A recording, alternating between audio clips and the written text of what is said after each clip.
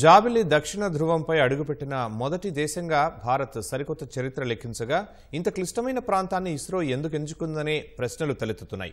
భూమి నుంచి కనిపించని చంద్రుని అవతలి ప్రాంతంలోనే పరిశోధనలను ఇస్రో ఎందుకు చేయాలనుకుంటోంది? ఏ దేశం సాహసించని ప్రాంతాన్నే ఎందుకు ఎంచుకుంది?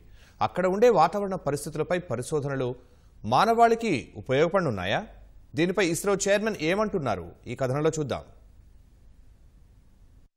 చంద్రుని దక్షిణ ధ్రువం ఈ ప్రాంతాన్ని లక్ష్యంగా చేసుకునే భారత్, రష్యాలు ల్యాండర్లను పంపించాయి. లూనా 25 విఫలమవ్వగా చంద్రయాన్ సురక్షితంగా అక్కడ అడుగుపెట్టి సరికొత్త చరిత్ర లిఖించింది. జాబిల్లి దక్షిణ ధ్రువ ప్రాంతం చంద్రుని మధ్య రేఖా ప్రాంతానికి చాలా దూరంగా ఉంటుంది. అమెరికా చేపట్టిన మానవ సహిత అపోలో మిషన్లతో సహా ఏ అగ్రరాజ్య ల్యాండర్లు అక్కడ దిగలేదు. ఈ ప్రాంతం మొత్తం లోతైన అగాధాలు, పర్వతాలతో నిండి ఉంటుంది. చంద్రుడు పుట్టినప్పటి నుంచి ఈ దక్షిణ ధ్రువ ప్రాంతం అతి తక్కువ సమయం సూర్యకాంతికి గురవుతూ వస్తోంది. ఇక్కడి లోయలు లేదా క్రేటర్లు శాశ్వత నీడ ప్రాంతాలుగా ఉన్నాయి.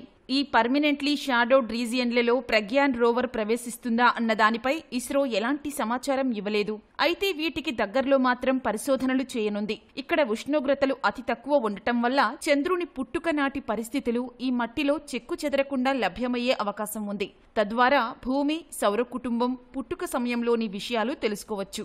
అతి ముఖ్యంగా జాబిల్లి దక్షిణ ధ్రువ మట్టిలో నీటి అణువులు గడ్డకట్టిన పరిస్థితుల్లో దొరికే అవకాశం మెండుగా ఉందని శాస్త్రవేత్తలు భావిస్తున్నారు.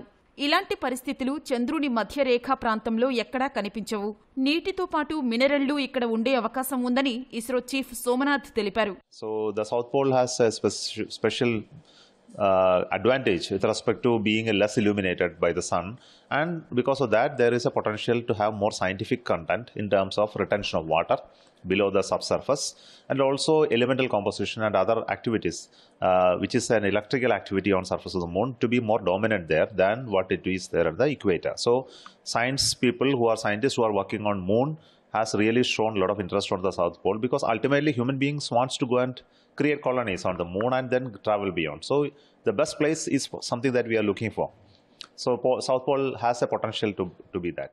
చంద్రుణ్ణి అధ్యయనం చేసే పరిశోధకులు ఎక్కువగా దక్షిణ ధ్రువంపైనే ఆసక్తి చూపిస్తారు. చంద్రయాన్ 1లో ఇంపాక్టర్ ప్రోబ్ తొలిసారిగా చంద్రునిపై నీటి జాడలను గుర్తించింది. ఈ నేపథ్యంలోనే దక్షిణ ధ్రువం సమీపంలోనే చంద్రయాన్ 3 దిగి అన్వేషణ కొనసాగిస్తోంది.